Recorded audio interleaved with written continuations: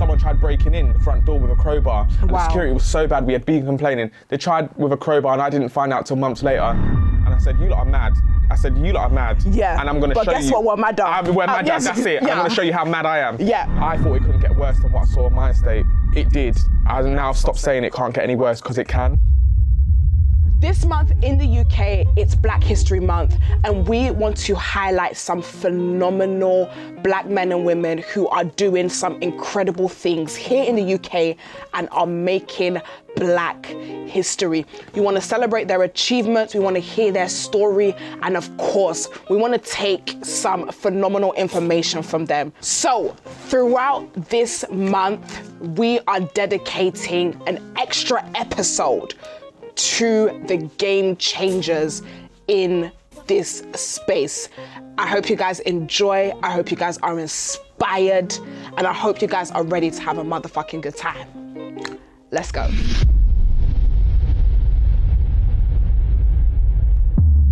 This week, we are joined by a game changer that has been the voice for many people who have been neglected by state housing. He has been featured on the BBC, ITV News, and The Guardian with his no-nonsense approach to dealing with the current housing crisis, and continues to tear the singlets of housing providers across the UK. Ladies and gentlemen, we have Kwajo Social Housing in the building. Thank you so much for coming to, I think, a very, very important segment, a very, very important series that we created to celebrate people who are making Black history. And you are definitely one of the people right now that is doing phenomenal things for our community here in the UK. I kind of just want to start from the beginning. I want to get to know you. I want to get to know where you're coming from. So let's start there. Let's start in the beginning. Oh my God. Yeah, that far back? Yes. In the beginning, when I was just, I was working in a secondary kids. They were good though. And I was helping to teach art and in charge of marketing. But in regards to the work that I'm doing, I basically grew up living in poor social housing. And many people that are watching, many people, whether they want to admit it or not, are able to relate, whether they were living in it directly or they know people that were, because it happens. People just don't talk about it. And I was living in poor housing. It began pretty much in a garage. So we was living in a garage. Garage door, garage sort of thing. And they had put breeze blocks in to separate it into rooms. My shower was about the size of that cupboard back there. Like, I kid you not, you couldn't step into it and you have to go straight into the shower. The water was coming through the door. There was ants, you name it, damp, mold growing on the beds. And it was me, my sisters and my dad in this small garage. And I remember it was around the time Grenfell happened, because I remember being stood there on the morning before I was going to go to sixth form, watching it on TV. And I just thought, people don't care about social housing tenants. People don't care about working class individuals. People like myself, my friends and whatnot, they just don't give a damn. And I didn't know at that point I'd be doing the work that I'm doing now, but things sort of progressed from there, and we was in there for a while and then moved into a permanent house now under Clarion, who's the biggest housing provider. A lot of people will know who they are. Social housing provider, housing association, and that house from the get-go was falling to bits, but my dad didn't want to complain, and that's like a lot of people in social housing that have moved from temporary accommodation to permanent social housing, because it takes years to get there and even to get a property. What's your background, may I ask? As in where my parents are? Yeah, where your parents from? So dad's from Ghana, mum's from Ireland. And is your dad an immigrant from Ghana? You're like first generation here in the UK? Both my parents are, Oh, both, okay. So I have a question. When did you realise that your living situation wasn't the norm growing up? Wasn't normal. Pretty much from the get-go, from when you're living with mice, you know that it's, this isn't normal. You don't want to bring your friends round. When the moment you start feeling you don't want to bring your friends round because you feel ashamed, is when you know it's not right, because you go to your friend's house and whatnot and see that they're not living like this, they don't have these sorts of issues. So you think it's just you, and you, in your head as a child, would think, they're going to blame you first and foremost for it. They're going to think you're dirty. They're going to think that you're the problem. And it wasn't until I started growing up that I started thinking, hold on a second, I moved into this place now. We had I mean, the list goes on. Cockroaches, damp, mold, mice. We had a ceiling missing over Christmas. We had a kitchen. The units were nearly 100 years old. And it was taken from another property and put in there. The security to the house was so poor. Our light in the bathroom was filled with water. We had holes in walls. Like, it was ridiculous. Having to go to the gym to shower because you had nowhere to use. And the security was so bad. When my dad fell ill, which I'll go on to, he was bedbound basically, and someone tried breaking in the front door with a crowbar. And the security was so bad, we had been complaining. They tried with a crowbar, and I didn't find out till months later. And someone came to look at the door, and they said those are crowbar marks. Someone tried breaking in. Had they walked around the back and just gone down the alleyway, they would have walked straight into the house because the back doors don't shut, and there was a brick stopping. The only thing keeping the door shut was a brick. That was it. That's crazy. And we have been complaining, and just it completely ignored. And I knew it wasn't just me. From the outside my estate, you can see that it's falling to pieces. It's crazy because I also grew up in an estate growing up, and mirroring a lot of the things that you went through. It's things that I went through. The mold. All over, like literally, I remember because I grew up in Frizzy Park, so Andover Estate. Okay. So I literally had mold coming all across, like it was literally from the top of the ceiling. Yeah. And I remember it ran all the way down through. We had issues with mice as well growing up. Like I remember sleeping and just like you just see the mice running into the radiator holes, and you can just hear it. And you can just like, because I was so young, we didn't understand, but you get to understand as an adult that us throwing mice on the street and watching them being ran over is not normal. Do you know what I mean? But that's all we knew. Do you feel like the people who are living in these conditions are because of them being minorities, them being black? Yeah. I mean, and I've spoken to tenants that would be the same. I've said this time and time again, and my dad, I know, felt like it. He felt like he was treated the way he was because of the way he sounded, his strong African accent, his name, even phoning up to speak to them. Instead of using his Ghanaian name, he will change it into his middle name, which is Robert, and use that as a way of just seeming a bit more British or to fit in or be taken more seriously.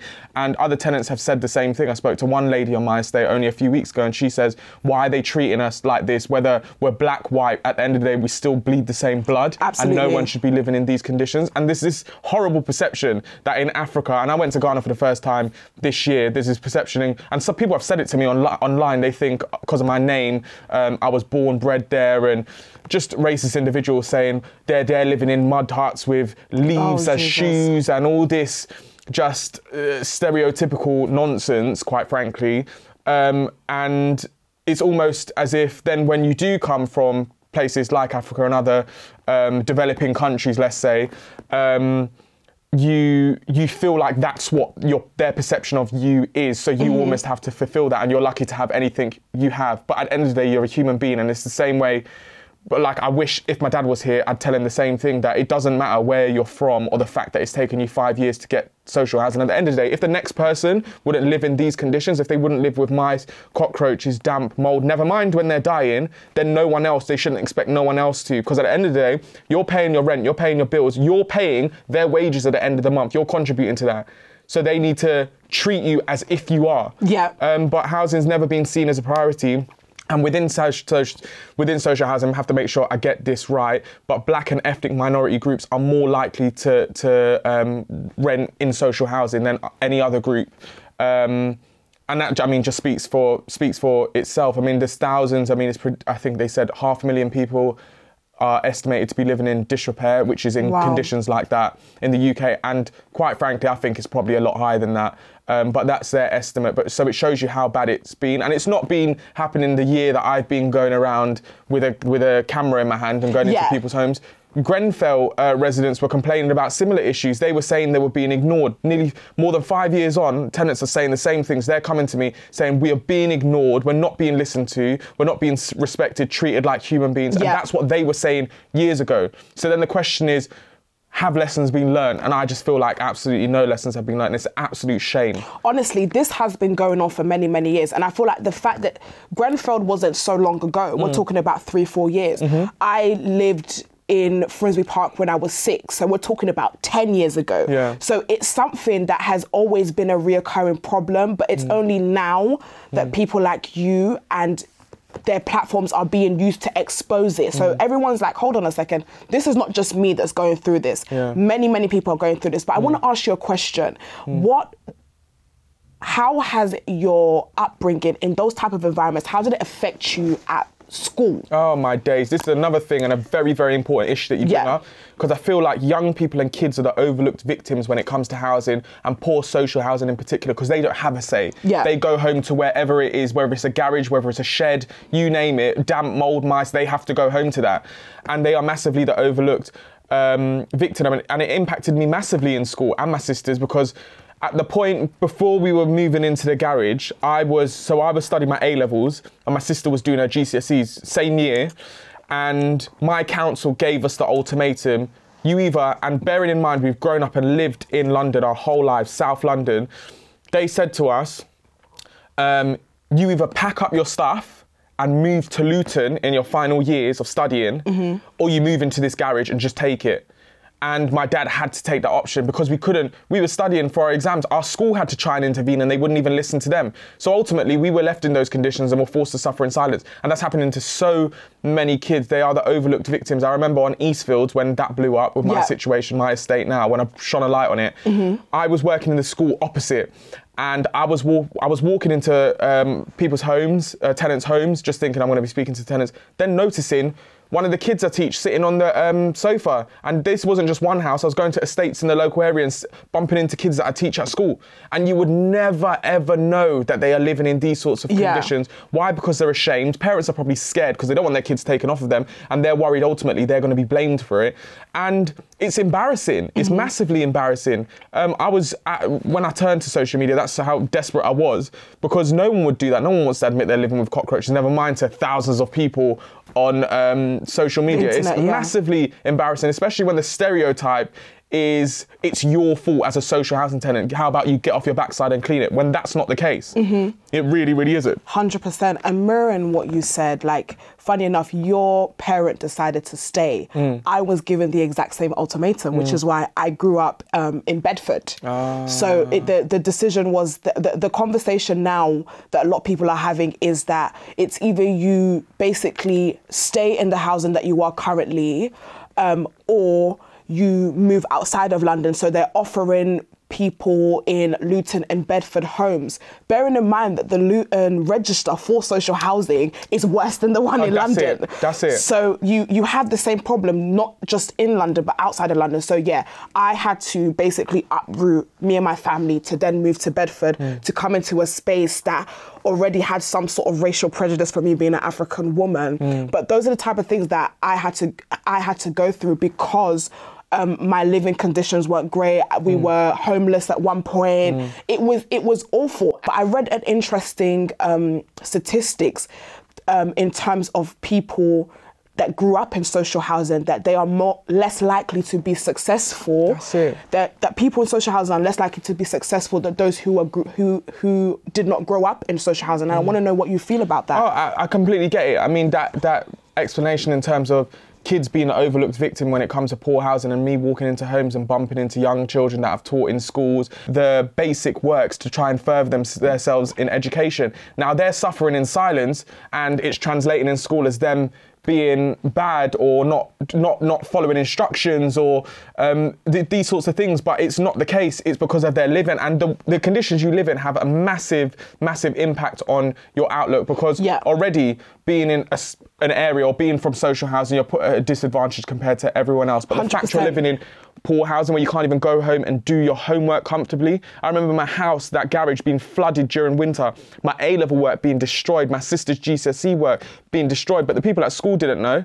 No one knew, and I'm not surprised kids are put at a disadvantage. When you're moving from hotel to hotel, temporary accommodation to temporary accommodation, the local council is telling you, pack your stuff up, you're either moving into a shed or you're moving up to Bedford, and you have to move up to Bedford while she's also trying to study for your GCSEs. How can you not be put at a disadvantage? How are you not at a disadvantage? And this is not taken into consideration, and it's why it frustrates me so much, because it was put onto me. And I was told that, I didn't even know this, but I was told by my friend who is a friend of mine, but I used to work with them, and they were also my teacher, and they were in charge of safeguarding, that disrepair and poor housing isn't listed. It doesn't have to be listed under safeguarding as a major issue. And there's thousands of kids in Wandsworth alone. I can't remember what the statistic is, but there was one day where it said that there were thousands of kids. There was X amount of kids who were homeless in the borough. And I'm thinking, if that's going up and down the country, of course these kids are disadvantaged, but where's the support for them? They're not being listened to. They haven't got a voice. They're going back to whatever it is they have to go home to. And it is a safeguarding issue. And it's not the fault of the parents. It's the fault of the government. It's the fault of the local councils and their housing providers as landlords. 100%. It shouldn't be the case. It's the space, and especially what you were going through with your father being very ill at the time. I just want you to talk to me about your thought process during those times, and what was your thought process when you decided, I'm not getting help from the people who are supposed to be supporting me and my family, and I have to go to social media. God, you see that whole time there, and at that time my dad had stage 1 esophageal cancer. He was diagnosed with it. Everyone was saying, oh, Kwajo, we're really sorry that your dad's unwell. And I thought stage 1, he's found it early, he's gonna be fine. Like, I don't know, it's bad cancer, but he'll be fine. Me not knowing it's a very, very aggressive form of cancer, and it's of your throat, and it progressed quite rapidly, and he went from being able to eat and swallow to not being able to even swallow his saliva, never mind even drink water. For his last year, he didn't drink any water. He wasn't drinking, he was being fed through his stomach, that was it.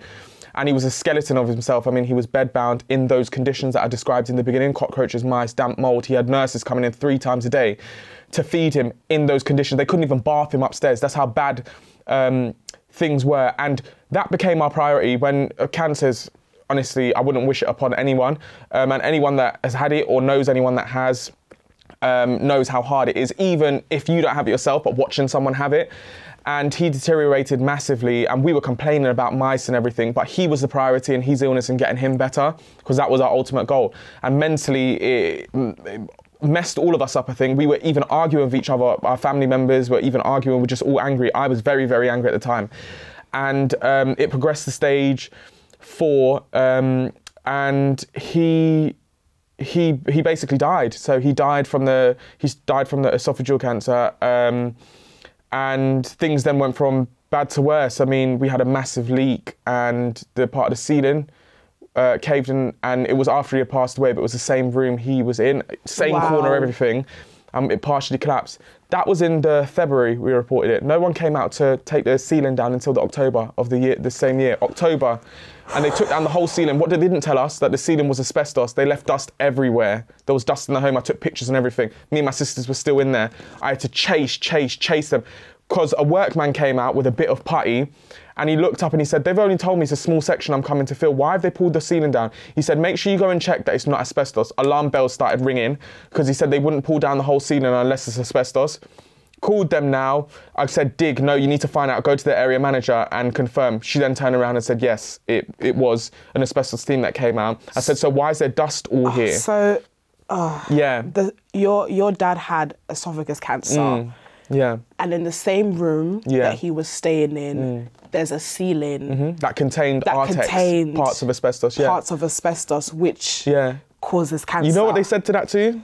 They said, it's fine. It's not brown or blue asbestos, which happens to be worse. But I'm like, it doesn't matter what it is. We shouldn't be here breathing if it in. If it's blue, pink, green. That's it. Purple, orange.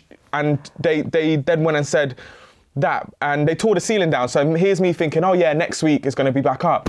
I said to the woman, so are you coming next week to do it? She's like, no, this was in October, end of October time, beginning of November. So I said, okay, when are you coming? January, February of the following year is what they said. We didn't have a winter. I said, I'm not going to have a ceiling for Christmas. She said, no, you're not going to have a ceiling for Christmas. We've got 2 people that deal with ceilings, and they're both busy until January, February. So they came out then. Wow. They didn't deal with the mice, cockroaches, damp mold, none of the rest. I had to get a solicitor. They were then dragging their feet with the solicitor.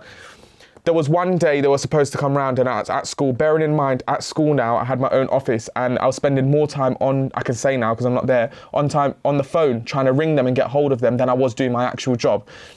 And they said one day, okay, we're going to come. We're actually coming. We're coming. 8 a.m. in the morning. It gets to 10 o'clock in the morning now. No one showed up. I've gone outside on my break now, phoned them. I was so angry, and I was depressed. I was on antidepressants because my dad had passed away for severe anxiety and depression. I was suicidal at that point. I was mashed up, and these people weren't making it any easier. I said to them, "Are you coming?" They turned around and said, "No, we're not coming. We're really busy," and put the phone down. I said to myself, that was a day. I sat down, and I remember the brown benches outside. I said to myself, it won't be me calling you. I promise you on everything, you will have ITV or someone ringing you. It will be a journalist calling you now because you're a disgrace, and I'm going to make sure everyone knows you are. Yeah. And I posted my house on social media, so the contents of my house falling apart, and it got shared on Twitter. And I had Twitter at that point, and everyone shared it. They were actually amazing because I was expecting backlash to be cussed out and everything, but I wasn't. Local news picked it up, and it went in the newspaper. Now, the housing provider, the biggest in Europe, after knowing my whole story of my dad being ill and everything, him passing away, living in those conditions, turned around and said, and I quote, "We're sorry Kwajo feels as though he hasn't received the service him and his family deserve." And I said, "You lot are mad." I said, "You lot are mad." Yeah. And I'm going to show you. But guess what? We're mad. We're mad. That's it. Yeah. I'm going to show you how mad I am. Yeah. I'm going to show you how mad I am. I went round that same day after school. Every single home on the estate, by the evening, I had gone around all 500 and something homes, knocked on every single door, put a letter in every single person's door. By the time I got from one end of the estate to the others, WhatsApps, emails, everything going off, WhatsApp videos coming through. People's homes, mice, cockroaches, damp, molds, missing ceilings, missing walls, all sorts, leaks, active leaks, you name it, was happening across the estate. I then went and made a thread the same day, and I said to myself, they think they're mad, I promise you I'm madder. I shared it, thousands of people retweeted it, shared it, commented on it. That same day, ITV, or the day after, ITV contacted me. 3 people on the same team contacted me about the estate and said they're coming down, so I said nothing. 2 weeks they had to spend on the estate looking at everyone, like everyone's doing a full investigation of the conditions of people's homes. It was that bad. And it went out on ITV as a top story. It went out on a top story on the national news. Wow. And the thing is, Clarion tried everything. I was told there was workmen showing up at people's doors when we were there filming. Just after we finished filming, there's workmen showing up on people's doors because they had caught wind of what was going on. Yeah. It was too late. It was already out on the news, and they were nationally disgraced. They then turned around and said it was just my estate. So what did I do? I went around the rest of the estates in the area and proved that it wasn't just my estate. Then they said it was just Merton. What did I do? Went round the rest of London looking at housing. But by that point, people were contacting me from other providers, not just my own. Yeah. And also local authorities, just as bad. They're wicked. Some of them are wicked. They're contacting me from local authorities to living in. I thought it couldn't get worse than what I saw on my estate. It did. I now stopped saying it can't get any worse because it can. And there was people with stage 4 cancer, you name it, illnesses, living in the worst conditions. One lady had, and I'm still in contact with her, stage 4 lung cancer, living in her property covered in damp and mold, went up to Birmingham. Every single wall and door in that property was black from damp and mold. They'd been in there 10 years. Mum had had a stroke. She was blind, laying in a hospital bed in the front room. They had done nothing. I share it on social media now. Within 48 hours, you've moved them out and they've been complaining for 10 years. Wow. 10 years. And it's not just them. It's happened where people have been complaining for years and years. I then share it on social media and you've got them out within 24 hours. So you can move when you want to, when you're shamed into doing it. When you're disgraced, when you're disgraced and they've been paying their rent. It's honestly... It's so disgusting. And I feel like the power that you have brought to people since you have started your brand has been absolutely incredible. I feel like the fact that, I think what's more beautiful about your story is that it started with yours. Yeah. It started with your experience and it was like, hey guys, I'm not the only one going through this shit. So somebody that is watching your story and watching your threads is like, hold on a second, this is also happening to me. And then you have this kind of domino effect of people feeling less and less ashamed to share their story. I know, I'm gonna be honest, I know if I was still in social housing and I was going through what I was going through when I grew up, I'm not saying Pim, and that's because of the shame and the embarrassment. Like, you never know what is happening past those doors. And I kind of felt like, wow, like, how can I be this, you know, this normal girl when, you know, I'm coming from this family where we're quite proud and we're quite, you know, me as a Nigerian woman, we're quite proud. Yeah, that's it. We don't want people to know what's happening within our house. And again, it's also something, and I'm not sure about in the Ghanaian community. Definitely. But in our community, it's like you don't tell people what's happening in your home. You don't tell people your business. You don't tell people your business. So it's a very much suffer in silence type of thing. Type of community that I come from. But when I see people like you that are not only highlighting issues but also resolves, and again, like, it's amazing how you also tell the viewer the whole story. So from the initial thread to the conversations that you have with the housing associations, and then the conversations that are being had to resolve, whether that has been resolved and they've moved them out, or excuse me, you haven't responded to this at the housing. So I think it's absolutely incredible. Can I just ask you something? Since you've started, how many people do you feel like you've been in contact with at this present moment? In housing. Thousands. I mean, thousands. I've been to Staff Klein Estates, the hottest day of the year. I remember I was up in Leeds when we had that 40 degrees. I was up and down these estates. I thought I was going to die. No lifts. But it's been no lifts. Yeah. We had, in that one, actually, I think there was a lift, but people are constantly up and down it. But I've been thousands, from my estate to other estates in the local area, to people calling me, texting me, on emails. But I was like, I can't just pull up the ladder on my situation. I could have easily just stopped after mine was in the paper and they said they were going to come out and do my home. I could have just stopped. You could have stopped. But I said, I know my neighbours are, and I can't sit comfortably in my house. And I know how they messed around with me. I know how my housing officer messed around with me. And it was almost when I was coming in and he was seeing the same things with his two eyes. He was telling me, no, there's no problem here. Then as soon as the news, his tune completely changed. I was telling him what you're going to do in my house, what you're going to fix. And it was like, it almost felt like the ball was finally in my court. Yeah. And now you wanted to start, we're going to dance now. We will dance and dance. And we will dance till the next day. We're going to dance. And ever since then, I've had an attitude where it's like, fuck around and find out. Sort of thing. If you want to fuck around, you're going to find out. Yeah. And I've had that ever since. And that's what I try to instill within other tenants, because there's this perception in this country that organisations can't be wrong. Yeah. Or you don't want to take them on because you're one individual. My housing provider happens to be the biggest in Europe. And I said, on the day they hung that phone up on me, I said, give it a week, give me a week. It won't just be the housing officer that knows my name. It'll be everyone from the housing officer up until the CEO. And I promise you, I've been the biggest mistake they've ever had since. I promise you that. The CEO, even now, up until today. I haven't met her. She know you. She knows. She know you. And that's what I want. That's the attitude that I want people to carry, especially when it comes to social issues and people suffering, is fuck around and find out. Because you may be a CEO on £500,000, but at the end of the day, when it comes to, I mean, you should never underestimate someone that's got nothing to lose. Literally has nothing to lose. They're at their wit.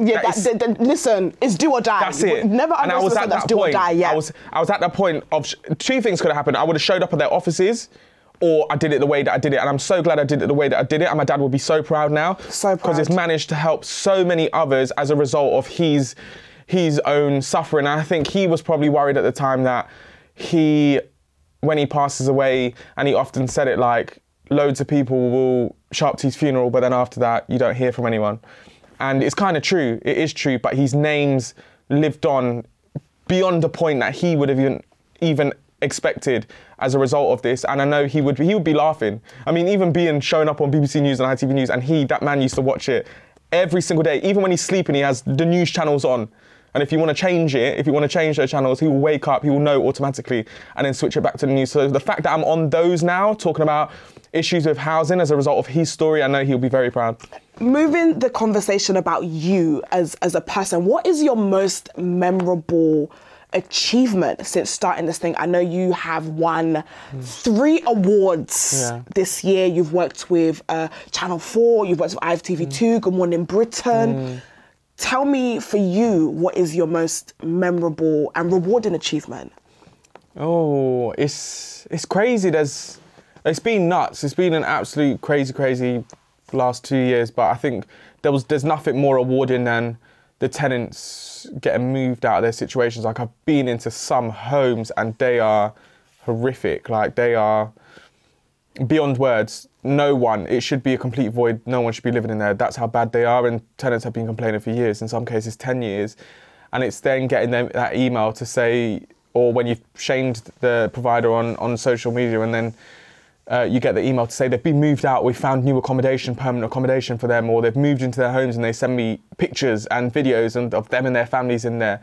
That's when I think that's the most satisfying thing for me, I think, because you feel like you've done something massive. You feel like you've changed their trajectory in regards to their lives, and they're not their kids won't have to grow up continuing, and they will living in those conditions. They'll begin to finally be able to live their childhoods and do what it is, be able to invite their friends around and just small things like that.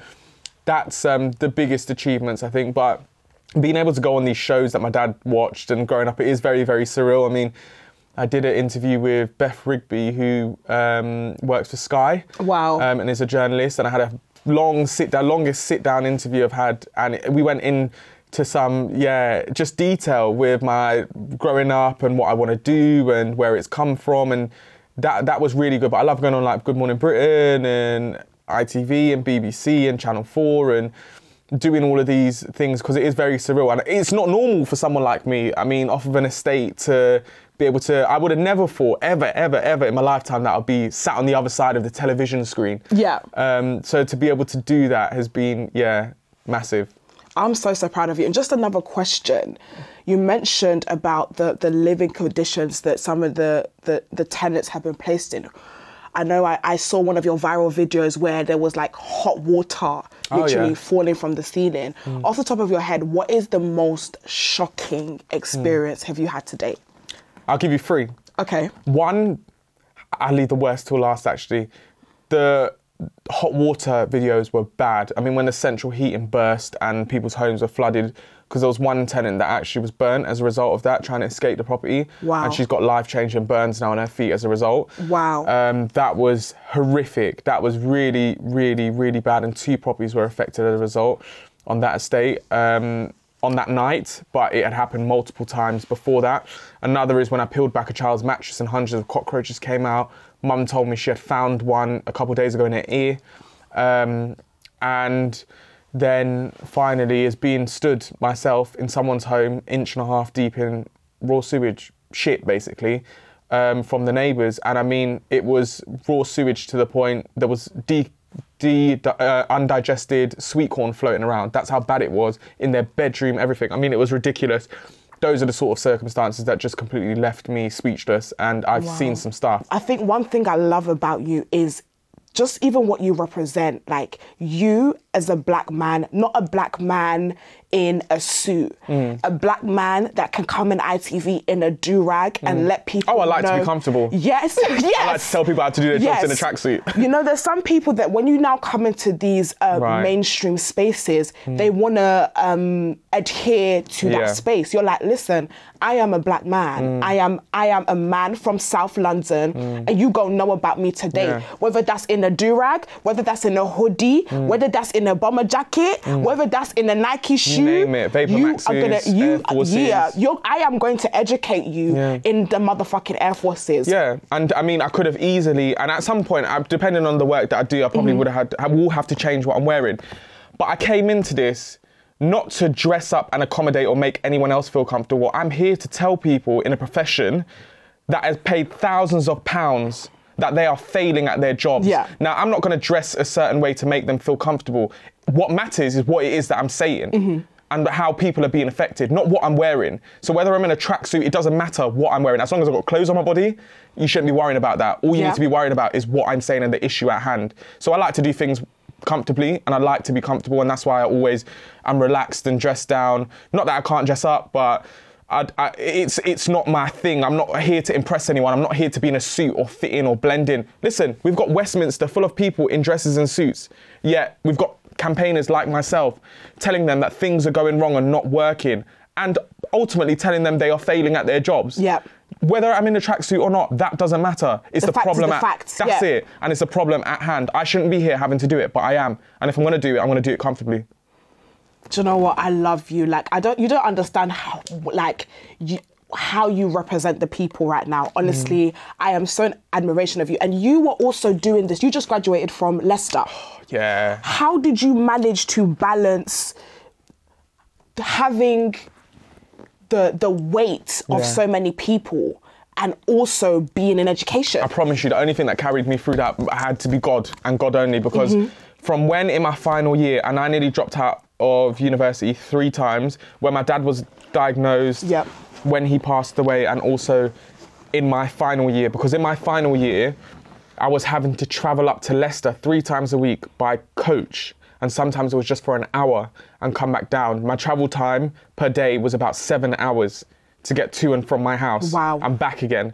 And on my way up there and in my lectures, I can't even concentrate. I'm having to send emails to MPs. I'm having to send emails to councillors, tenants, looking at videos that have been sent in to me. I'm having to do all of this campaigning work while I'm not even listening to what my lecturer is saying or my seminar teacher. I can't even take that in. And my final year was massively, sounds bad, but winged. I was using my student loan to carry me around the place. And I genuinely thought I'm gonna have to resit the year because there's no way I could have passed. I don't know how, but I managed to get that 2-1, and I was so happy with that. I was just glad that I got it out of the way, because there was 3 times I was convinced I wasn't doing uni. I'm done, I'm finished, I'm not here for this sort of stress. But I managed to do it, and with all the campaigning work on top, I don't know how. I'm glad I've got my graduation in January. Yeah, it's a graduate. Yeah, that's it. We love the educated black man. Hello, hi. Better fit this big head, but we'll wait. It will. You better wave that. I have one more question for you. On. I keep looking at you, and I keep seeing, heavy is the head that wears the crown. Heavy is the head that wears the crown. With all the people that I would say you are carrying on your back right now, how are you dealing with that emotionally? The pressure of having all these people who essentially rely on you for answers. How are you dealing with that? It's hard, and I can't. I've come to the realization in the beginning it was very much a thing that I was having to stay up every single hour until I got every single email, and I helped absolutely everyone. Now I'm getting, I've lost count of the amount of messages and DMs. I could show you. I will be here for the next half an hour of me scrolling through my DM requests. I can't. It's impossible for me to answer all of them as much as I want to, but ultimately I think now, for me to help as many people as possible, change needs to come from the top level at government, and I'm still very much rooted in helping individuals and going to people's homes and helping them and trying to get them out of the worst sorts of situations. But it's impossible for me as one individual to help absolutely everyone. I mean, it's thousands. I think the estimates that have been put out there, the amount of people living in disrepair, I think is wrong. I think it's way higher. Yeah. You know, things are normally minimised to make it not look as bad as it. Just like they said, how many people passed away in Grenfell, like 30 people. That's bullshit. Right. I think they said 72, but then there's talk around all of that. Yeah. But it's exactly like that, and I can't help everyone, and it's hard sometimes. It is. Sometimes it's stressful, and sometimes there's been times where I think, can I actually do it? Yeah. Or there's been situations where there's been loads of black backlash, or you get dragged and whatnot for the work that you're doing, and you're like, why? Like, should I just stop now? Like, let someone else take it up and continue it. But then I remember why it is that I went into it, and I remember that what it was like for my dad, and that there's going to be many, many people out there in similar situations suffering, and no human being should be. If we wouldn't let animals live in those conditions, if animals in Battersea Dogs and Cats Home have better conditions than what social housing tenants have, there's a problem. And I need to continue doing the work that I'm doing. And until change comes from the government, I don't see myself stopping. Whether that's a year from now, whether that's 10 years from now, whether it's 15 years from now, I'm going to still be banging on about the same issues until it comes. Because there's no one, and I mean absolutely no one in Westminster, not even Liz Truss, Kwasi Kwarteng, or any of them sat up in that building would turn around and say to me they will live in any of the conditions that I've highlighted. So my point is that no one should be living in those conditions, and they need to create policies, legislation, regulation to stop that from happening. But we've seen today, and I've been highlighting it for 2 years, we're seeing potential for that to be rolled back now, even after all of that. So let's move on to that, because honestly, I think one of the reasons that I felt like this conversation was so important. See, that alcohol's even going me, just even thinking about stressing me out, I'm like... Honestly, let's get into it. I am a dummy. I'm going to be honest. And I'm not afraid to say that. There are certain elements in this life that I have no clue about. Politics is one of them. The social housing crisis is something that is I'm passionate about. But because of the intricacies of the legislations and governments, I need somebody with intellect and knowledge. For me and for many other people who are passionate about our people, but might not know the intricacies to explain currently. In Westminster, what is going on? What's happening in the House of Commons? What's happening in the House of Commons, chair? So basically, Don't quote me on this, but post Grenfell, there was talk about regulation needed to prevent Grenfell from essentially happening again, and landlords getting away with allowing tenants to live in poor conditions. And it started, I mean, it pretty much started, it was high. Grenfell was the catalyst, as sad as it is, was the catalyst for that change. And we were made promises that change would come, better regulation would come, this wouldn't ever be allowed to happen again. And we remember what it was like when politicians were lying in the streets after Grenfell to give their condolences, say how sorry they were, say this cannot happen again.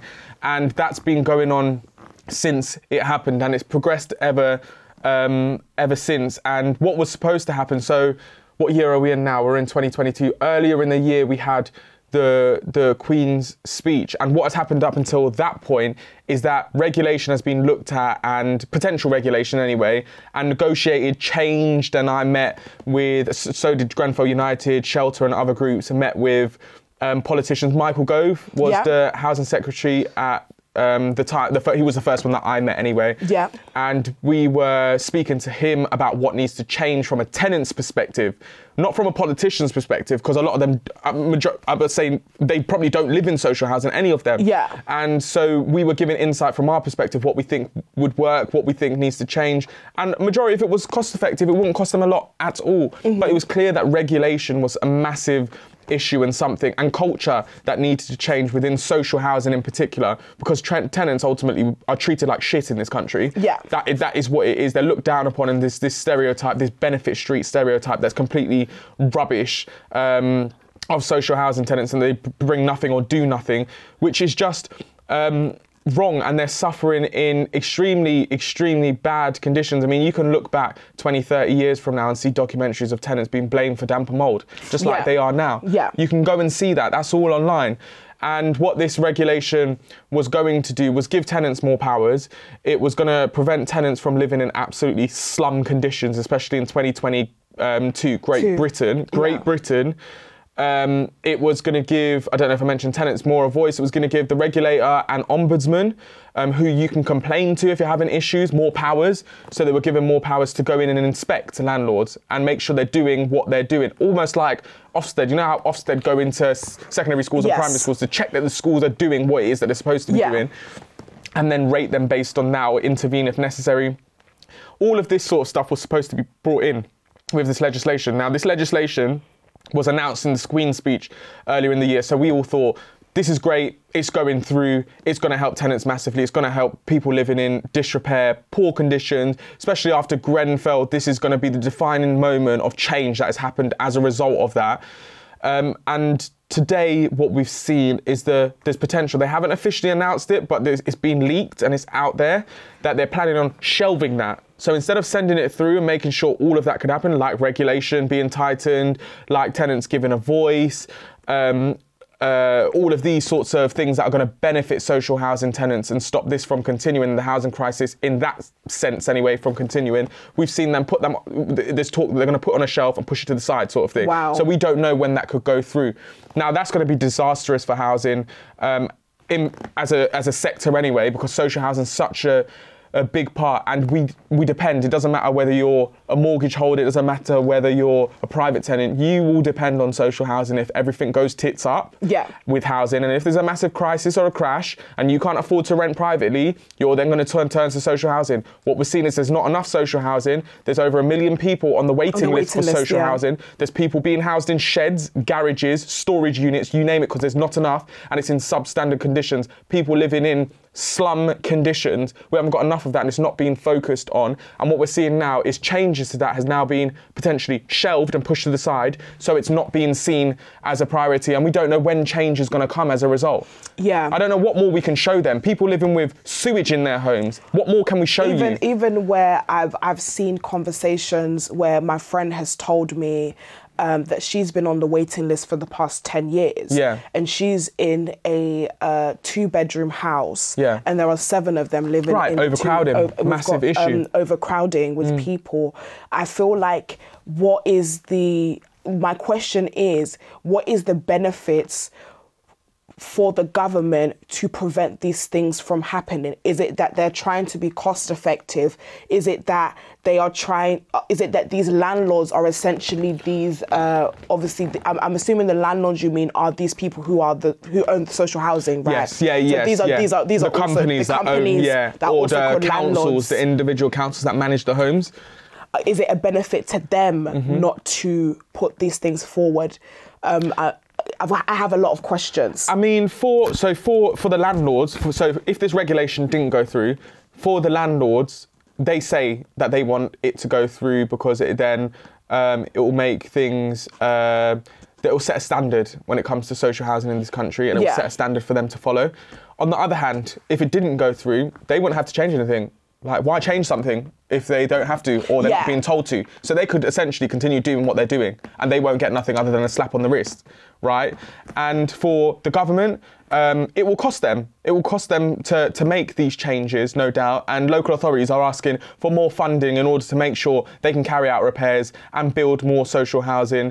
But housing's not really in this country being seen as desirable, I don't think, by the government, especially for the last few decades, because of money. Like, a lot of these ideas and policies that they normally come up with anyway, there's some sort of financial incentive there. But for social housing, there isn't really. You are being asked to build thousands of homes per year for social housing tenants to be in. And yes, they're paying rent to the landlords and whatnot, but it's not making them millions or billions or adding to the economy in that sense. Yeah. So that's why I believe it's not been seen as a priority, other than after the Second World War, when there was a massive drive for, I think it was something like 3 decades, to build social homes, and a lot of the social homes are still around up until today. That's what we've been seeing. However, in the 80s, social homes, the right to buy scheme, I don't know if you've heard of it, was introduced. So tenants could buy their housing association, I think it was just housing association properties at the time, and that was under Margaret Thatcher. So people did, but there was a promise that the homes would be replaced. The homes were never replaced. So now what we have is we have an almost deficit in properties, social housing properties, and what's happening is they're not building at the rate that people are demanding the properties to. So we're seeing demand for social homes increase, whereas we've not got enough, and they're not building enough quality social homes. So what happens then? We end up with 1 million people waiting to get into social homes, and it's not being seen as a priority. It's not something they want to deal with. It's not an issue. They don't want to have to build 1 million homes. Do you know how much that is going to set them back on? Because why? Because they're not having to live in those conditions. They're not having to live in temporary accommodation. I mean, I talk about a lot, especially in Westminster. What's it called? So in Westminster, we talk about, or in workplaces, but in Westminster and the House of Commons in particular, there's a big push on diversity. We can see it. We see in the Home Office, we've got an Asian lady in charge, diversity. The Chancellor's a black, I think he's Ghanaian. I'm sure he's Ghanaian, his Ghanaian name. That's it. Ghanaian man. We've got loads of people of colour on the front benches now. That's all good and well. We think diversity, tick box, tick box, tick box. Yeah. But then you start digging. What about class diversity? Where are the people that are living in estates? Where are the people that represent them? Where are the people from working class backgrounds? Where are all these people that are suffering from your policies? Your policies aren't informed, yet they're going to have to be living in those bad accommodations. They're going to be having to suffer moving from hotel to hotel because there's not enough social homes. Where are those people? There's no class. Honestly, you're absolutely right. It's interesting because you have people who would tick the box in front face for diversity, but behind the scenes you can tell that they don't really understand the culture. Right. I watched a video. Yes, you show those testes. I watched a video of a MP. She is a Indian. She's Asian, but her parents is from Kenya. Or something like this. Suella Braverman. The new Home Secretary. Yes, the new Home Secretary. Please excuse me, I do want to say my politics knowledge is not the best. No, don't worry. But I'm here to be educated as many other people. And I watched her and she was like, yeah, my dad was from Kenya. And I was like, you can't even, it shows how detached you are from that culture that you are trying to be involved in, because you can't even say the word right. You can't even say, I've never heard someone from Kenya get the wording of their country wrong. So yes, by face value, you might be black, you might be Asian. Token gesture. But that's exactly what it is. Token gesture. That is exactly what it is. So you have people, like you say, that don't understand what is actually happening to the majority of their culture, and they come from the minority who are brought up in middle class, upper class, to represent the people who are really going through it, and there's that disconnect. How can somebody that has had it all or has had a good and secure upbringing be speaking for people who were struggling? You don't represent. You don't represent them. You can't. Mean, it's like the way I try to put it anyway, especially when it comes to the Home Secretary, because obviously we had Priti Patel before. Yes. But I could sit here now. I could be Prime Minister, and I could say I came up with a Rwanda policy, and I was someone that was white, and I made someone Home Secretary that was also white. They would be accused of racism from the get-go because of that. But now I'm Prime Minister, I'm going to say, do you know what? I want this Rwanda policy. I want to send them immigrants over there, but I don't want to be accused of racism. Do you know what? I'm going to get that black person over there, stick them in charge, and then we can't be accused of racism. Yeah. They can't accuse us no more because we've ticked diversity boxes. That's not the case. Your policies are still racist and discriminatory. Yeah. Because it's affecting a minority group that you do not represent. You don't represent. And just because you're a brown woman, you don't represent them. Yeah. And it is racist. You can claim that it's not racist because of the colour of your skin, and it's not discriminatory, but yes it is, because you're sending in a minority. She said the other day, I don't know if you saw it, but there was a video that was put out, and she was smiling. She said, I'd be so happy to see across the Telegraph, I think it was, in the newspaper, the plane leave from Heathrow with immigrants on and go off to Rwanda. Something along the line, she said that. And I'm thinking, you have to be a sort of different human being. You have to be another sort of evil to say something like that. There's doing your job and then there's being wicked. Being wicked. And that's wickedness. And it really ties back to what you're saying, that stuff like that is excusable because of the colour of her skin. Right, it's a token gesture. Yeah, because if a white woman was to say that, it would be carnage, but it's less accepted because it's like, well, she's talking about her own people, so she's all right. Do you know what I mean? But it's not. You're not. You don't represent them. You don't represent them. You've had a very good upbringing.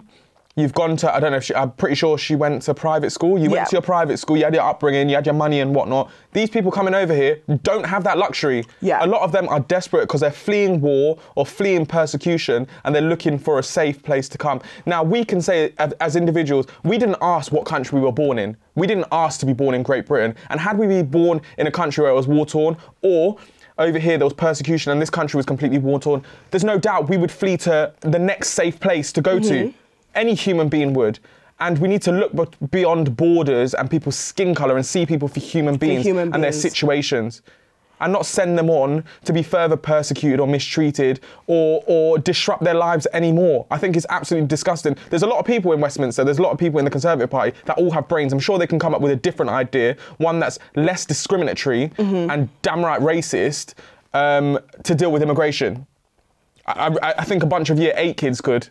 But they're not choosing to do so, and it's very, very frustrating because ultimately it affects the lives of other human beings. And I just think, I don't know if I'm just on a completely different planet, but I just think it's just absolutely disgusting. I think from the conversation that we're having, I feel like that you are, you're such an empathetic person. So you can think about things that don't necessarily affect you, but as a human, you can understand. For example, things like immigration. You were born in this country. That's not something that is directly.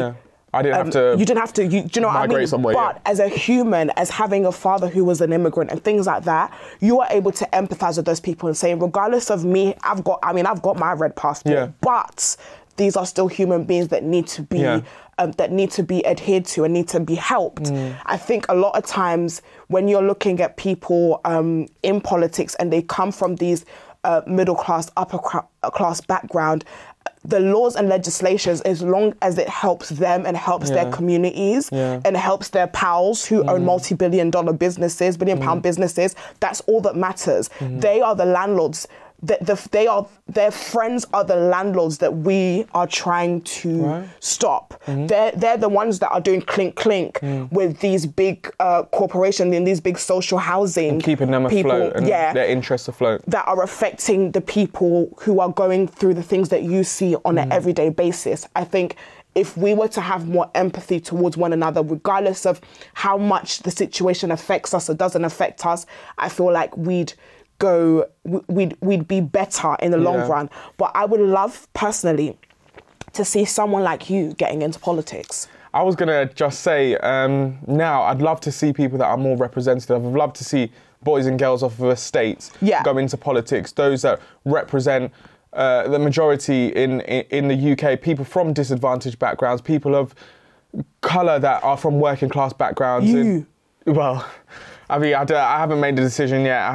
I'm gonna have to wait and see, because it is the state of it at the moment and the way I'm stressed out from outside. But ultimately, I think I have to, if you want to create change, sometimes you have to do it from within. And as much as I want to stay outside of that, and I never ever intended, my path was never to go down politics route. My path was never to sit in House of Commons or Westminster. It never has been that. But from what I've seen is, if you don't go out there and you don't vote, if you're not in with the crowd making decisions, if you're not a part of dictating what is happening, then all you are is someone that's going to have to follow whatever decisions are made. Yeah. So that's why I think it's so important. As much as people say when it comes to voting, oh, why am I going to vote? Like, what's the point of voting? The same thing happens. Then none of them care about us. And to an extent, I absolutely get it, because I don't think any party's really getting it or nailing it on the head at the moment when it comes to the real issues people are having to deal with. But if you want to change to really happen, you have to go out there, you have to vote, you have to make sure your voice is heard, even if it's in a small way. You need to influence that, because there's worse and there's worse. So what you don't want is worse, so sometimes you have to vote for worse and push for even better. And it takes individuals. We hopefully learned from my story, it takes individuals, and your voice is equally as important as mine or anyone else sat in Westminster. So to create that change, we're going to need more people like you, like me, off of the estate, from social housing, from working class backgrounds, going in there and making sure they represent the people, or the younger version of themselves, what they would have liked to see in Parliament and in Westminster. That's the jobs they need to be doing. And I really do hope we encourage in schools and whatnot young people to take that on and feel like they do belong there, because absolutely they do. Just because they don't go private school in Eton and whatnot doesn't mean their voices don't matter, or they're not as educated. Because yes, okay, you might have not gone to Eton, but they don't have lived experience. I can tell you that for free. I can tell you that for free. They don't have the lived experience, and I think that's more important than anything else you could have. Yeah, and again, I feel like it's so important for us as a community to be educated on these things. Like, honestly, I grew up in a place where things like politics, things like the conversations that we were having are not being taught in our schools. And it's very interesting, because when I talk to people who are like from middle class, upper class backgrounds, they can tell you about all these things. People that are my age, your age, they have those conversations about politics. They have those conversations about, they know this party and that party and that party and this party. I don't feel like it's purposely done in our community to restrict us from that knowledge, because knowledge is power. And I feel like these are the things that affect our community. And the more that we don't know about it, the more that it's painted where, oh, we shouldn't vote, or voting, what's the point, or just vote whoever comes. When we have that thing instilled into us, the more that they can try and run us around. So I feel like these conversations are so important. Education is so important. I feel like in the education system, politics should be something that is vital. Like, especially when I was growing up in school. I don't know if you learnt politics in school. No, never. I didn't learn politics in school. It wasn't an option. It wasn't an option. Who's Tony Blair? Who's David Cameron? Who's these people? Our lives as adults, and literally, it will continue to the moment we die. It will. Affects our lives and the processes. I couldn't tell you what Labour does or this and that. It's only as my adult years that I'm like, hold on a second, I need to know about these things, because guess what? The people who know about these things, the people who have the knowledge, are the ones that are creating loopholes to then work around the law and legislations to benefit themselves. So really, we are the only losers here because the people who make the rules are the ones that break the rules. And then when we're saying, oh, we're not going out to vote, because what's the point? Well, then you're just feeding into that, and you're going to have to suffer whatever decisions are being made by others that just don't get it. Yeah. And I think that's why, especially with the next election, there's a huge push with voting, because we're very much underestimated. The people off of estates, the young people, the young black boys and girls, the young people of colour off of estates, working class individuals, no matter your colour, are very, very underestimated when it comes to politics and whether or not they're going to vote. It's like, oh, they're not going to vote for us anyway. Why do we need to do anything? And I think it's about showing them that actually our voice does matter. And if we need to stand up and we need to vote and we need to make it clear and put our foot down, then we will do that. And I think the next election's the perfect time to do that, to show that actually you should be listening to us and you will be listening to us, because ultimately, in 2 years' time, if we have an election in 2 years' time, if not before that, you're going to come round and knock on my door begging for my vote. But what have you done for me? What have you done for me? What are you going to do for me if I elect you as an individual? What are you going to do? You're going to make false promises and not follow through with it? Or are you actually going to create real change that will benefit us, benefit the people on the estates, benefit those that are suffering from the cost of living crisis and energy crisis? What are you going to do for us? Don't ask what you're going to get from me and you want my vote, because then after that, it's all good and well when I vote for you and elect you and then you disappear, but you're in for 4 years or however long it's going to be, 5 years. And I haven't done any change, right, I haven't done anything. You haven't done anything, and that's why it's important for people to vote and demand answers from them, and not just false promises. We want clear answers. We're not stupid. We're not born in a barn. Yeah. That's the assumption. We're not. We're not, and it really, really frustrates me. That's why it's so important. As much as I get why people are disenfranchised and don't want to vote, because it's a complete mess at the moment. We've seen it and how it's affecting people. So like, everyone's like, what's the point? I completely get that. I had that attitude too. But if you don't, someone else will, and it will benefit them. Yep. That's why I think it's so important. And I think highlighting what you said about people feel like their vote doesn't matter, I feel like everybody that's watching this should take your story as one individual and conquered a big corporation, a big, is that what they would call it? Would they call social, a big social housing company, and take that if one person can beat this social housing company, I think a group of us could beat the UK. Yeah. And that's how I'm going to set the precedent moving forward. I think when it comes to the UK and the economy, we look at the economy and we look at the way in which it works, and we look at working class individuals and the classes. The working class are the backbone of this. Everyone goes out and works, but we go out tirelessly and do the jobs that others won't do. We work hard to keep it going. We keep it running. We look at our NHS, we look at our education, we look at our teachers, doctors, nurses, we look at housing officers and whatnot. They are the ones that keep, people that work in Tesco, people that work in Asda, Morrison's, you name it. These are the people that are keeping everything going. But what is it that they're getting? Why is it they're not treated in a way that postmen and postwomen, why are they not treated in a way that makes them feel as though they matter?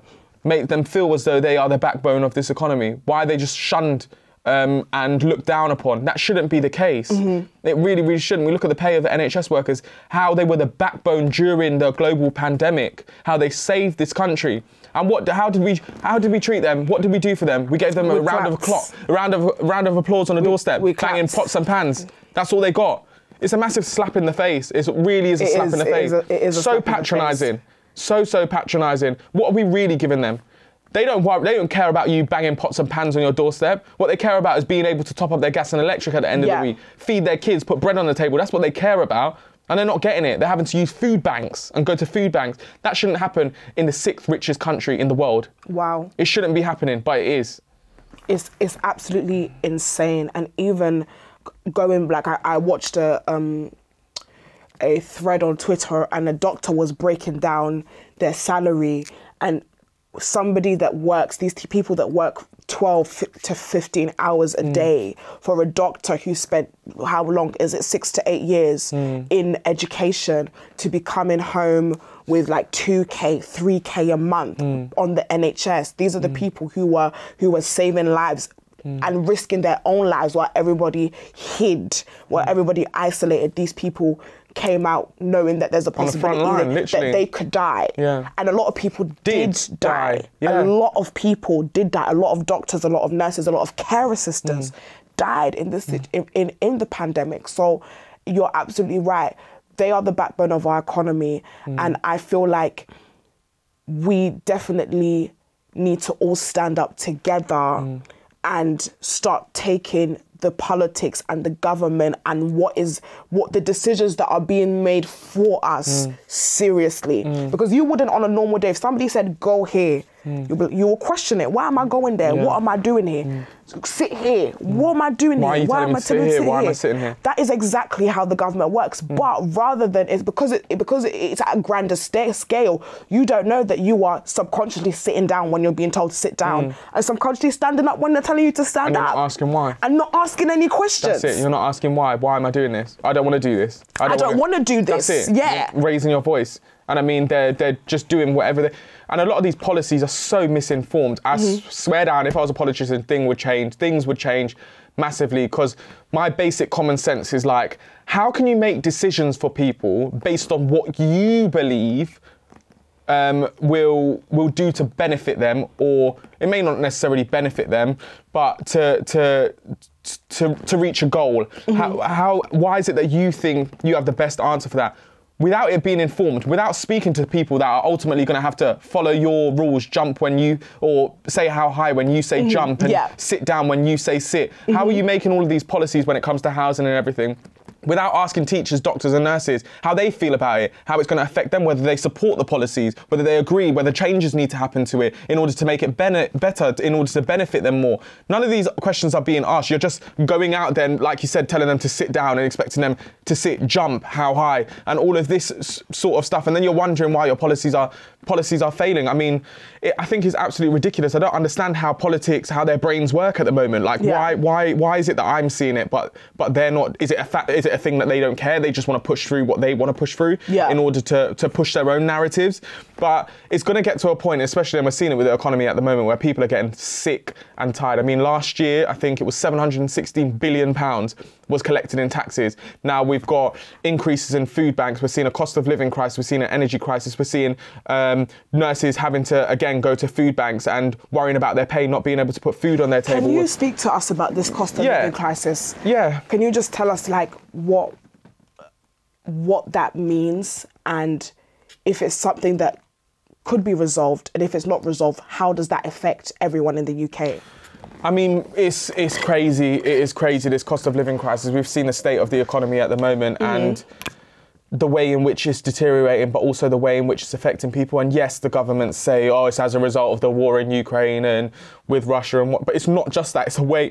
It's about the way the country is being run too, and the economy and decisions that are being made. And fundamentally, I feel like if you cared enough and it was high up enough in your agenda, it may not be happening to the extent that it is happening, in the way that it's happening, and people being affected in the way that it's happening. I mean, we look at working class individuals, the worst off in society, in the way in which they're struggling with their bills, food banks increasing, food banks worried that they're going to run out of food come winter, people worried that they won't be able to heat their homes, or they're going to have to just focus on heating one of their rooms in their homes because they can't afford to run their gas, electricity prices going up, all of these sorts of social issues increasing. Yet, like I said, £716 billion collected last year, sixth richest economy in the world.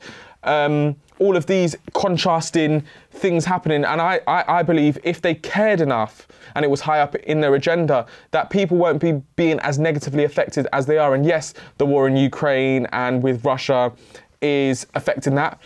We can't deny that, but it's not an excuse, I don't think. You find an alternative.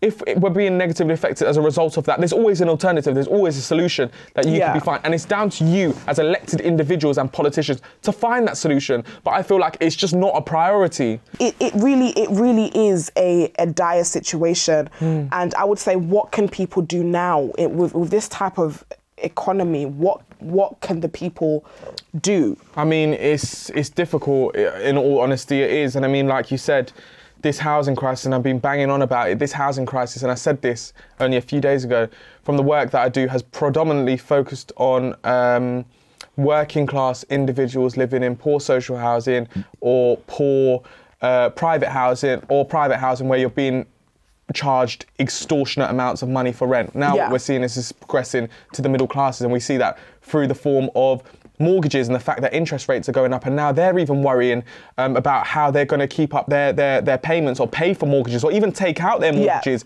because of the 6%. And it's not a lot. Like in the 90s, it was around, interest rates were about 12 to 14%, but it's 6% at the moment. But it's just as damaging. Why? Because wages don't stretch as much. Yeah. Also, on top of that, what you're seeing is a cost of living crisis, an energy crisis, where bills have gone up by hundreds of pounds. But also, back in the day, in the 90s, when we're looking at mortgages, it was about, I think on average, you were paying, to take out a mortgage, it will be like double or triple what you're bringing in. So say, £57,000 I saw, I think, was around the average in the UK. That someone would need to take out. Now people are taking out 10, 11, 12 times what they're earning in order to get a mortgage. And if they can't afford that, if they cannot afford that, then what happens when they start defaulting on payments and you have your homes taken off of you? Well, you're going to go private sector? No, you're not going to go private sector, because what happens is landlords in the private sector are putting their rental prices up to pay their mortgages. That's what they're worried about. The rental market is so ugly right now. Like people are fighting for their lives for houses. Even me, when I was looking to move out of Luton to move into London, I found that literally I would buy a house. I would look for a house in on a Tuesday. By Wednesday, I'll set up a viewing. By Wednesday, it's gone. That happened to me six, seven times, to the point where the house that I currently looked at now, the day it came onto market, I put my deposit in. I didn't even see the house. Did not even go for a viewing because it was that bad. I knew by the next day that house was going to be gone. People are struggling to find housing right now. And of course, what does that mean? If there's a shortage on houses, there is going to be an increase on rent. And what happens when there's an increase on rent and the salaries are staying the same? It's going to be difficult for people to... It's going to be unaffordable. So where do people go? Where do we go? Social housing. Now, what's with social housing? 1 million people on the waiting list. And you think you're getting into social housing anytime soon? It's not going to happen. That's why I say housing works in a cycle, and at the moment it's very, very broken. I mean, you look at the private sector, like you say, there's people fighting each other in order to get a rental property. You've got landlords turning around and saying, I know you can give the asking price for a 2-bedroom of £3,000 per month. I know you can give that, but there's about 28 other people that's emailed us saying they could do the same. So now what we want you to do is all 28 of you fight amongst yourself to see who can pay the most per month, and we'll take the highest bidder. That's what's happening. We've got a bidding system in the private rental sector, which I think is absolutely a disgrace. It shows that even that part of the sector is broken as it is, and there needs to be better regulation. But if we've not got regulation, I mean, Liz Truss turned around before she was elected and said, oh, we need to reduce the amount of regulation happening in the housing sector. I'm thinking, but there is none. If you've done your research, you would have seen that there's barely any. What do you mean, reduce regulation? This is a car crash as it is. The housing sector's on its knees. And the day they will learn is when the market completely crashes, or as a house price crash. They will then learn, because they will see how much or how important social housing is, but also the private sector too, and how tenants they both co-inherently work. That's it, together, and how it works as a cycle. They will see and learn what a problem is then. They think they've got a problem now, but things, if it's allowed to continue in the way it is, I'm sad to say, like, and it's going to be us, tenants, suffering. It's going to be tenants suffering, and we say it can't get any worse. I promise you it can, and it's going to happen sooner than people realise if this government doesn't get a grip. Change, that's it. Honestly, this has been a fantastic conversation. Thank you. Before we close up, I want to ask you a question. Who are the people that are currently inspiring you in your space? Inspiring me in my space? I think anyone really talking about social issues. There's a lot of young people on social media talking about housing, poor housing, and loads of different social issues. Someone really very, very close to me called Sarah, who I'm very good friends with, and then she actually worked with me. She's a journalist, and she worked with me on The Housing Story. And we ever since have been really, really good friends, and she supported me from the get-go with everything that I do. She really pushed me and wants me to do well with it. And she didn't have to. She done her job and could have just left it there and then, but she chose not to. And there's loads of people, got my friends, got my close friends, got my close family, But anyone really talking about real issues and the things that affect people's lives the most important issues, social issues. And I look up to groups like Grenfell United, Shelter, other campaigners out there, Acorn, really trying to push this agenda of needing better housing in this country. Because like I said, it's the 6th richest economy in the world. They collected £716 billion last year in taxes, yet we've got people living in raw sewage and slum conditions. Shouldn't have to. We've got a problem on our hands. And I want to finish by saying not all MPs are bad, I have to say. Yeah. There are out there, there's loads out there that do genuinely care, but if the people at the top and the ones in control don't care enough, then it doesn't matter what they're saying, they're screaming at a brick wall too. And to the MPs that aren't doing enough, they need to pull their finger out, because if, and I say this all the time, you as an elected MP were elected by the people in order to keep them safe and do what it is. You're a public servant. You need to do what it is that is beneficial to them. They should be your #1 priority. Now, if you're not willing to do that, but you're collecting £84,000 plus of taxpayers' money to pay you every single year, not including expenses, and you're sat in the most powerful seat in the country and you're not willing to speak up on their behalf, then you need to leave your seat. You need to stop receiving our taxpayers' money, and you need to give your position to someone that does give a damn and someone that wants to create change. Because there's loads of people in a queue behind you willing to do that and ready to do that. We need people that genuinely care in this country and not just say they are or give token gestures. We don't care for token gestures. We want real actions impact. Speak louder than words. And right now, we're looking for actions. Absolutely. And final thing, to all the people who are watching, what can they do to make Black history? To make Black history, just know that your voice matters, I think. I think just know that your voice matters. Know that it doesn't matter what social issue you're talking about. It doesn't have to be housing. There's so many social issues. You know, because you're living it. You know what's affecting you. You know what you're struggling with. You know what your parents struggled with. And you could be that person out there speaking up about it. It doesn't matter. It could just be sending an email to someone and getting change in that way. You don't have to be out there screaming and shouting or protesting. It'll be great. We need more of people like that. We need someone to shout. We really, really do. But just be great at whatever it is that you put your mind to, and believe in your voice, because your voice matters. Just like I said, in Westminster, your voice is as equal as anyone sat in there. And it matters just as much. And yes, you might have to scream and shout, and you might be on a back foot, but you can get to wherever it is that you want to and have your voice heard. Just be a massive pain in the arse. That's what you need to be. And like I said earlier, what did I say earlier now? I said my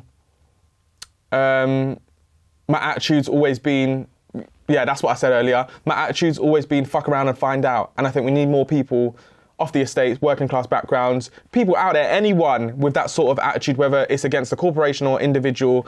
You know the difference between right and wrong, ultimately, and what we're looking for is right and the right thing. Fuck around and find out. That's it. That's the title. That's the title. Fuck around and find out. That's it. Thank you, Kwajo, so much for coming. Guys, it has been Kwajo Housing, honestly. Thank you so much for coming. You are inspiration to me and to a lot of people, and I cannot wait for people to watch this and to hear your story, man. Thank you. Thank you. And congratulations on your award too. Big up yourself. Big honestly, up yourself. We mentioned it in the title. You are a 3-time award-winning social media activist, and it's been an honor. But yes, thank you so much. We were there. Yes. Yes, thank you. I'm happy.